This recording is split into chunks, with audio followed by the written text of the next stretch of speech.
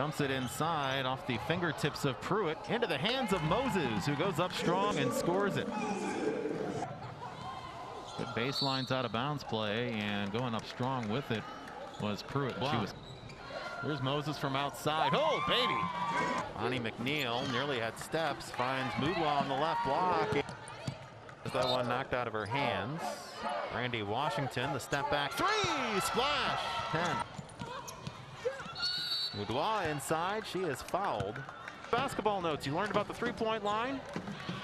Loyola moving and the field expanding to 68. Saturday against Youngstown State. Good pass inside on the left lane to the corner. Triple try, Sydney Searcy, splash.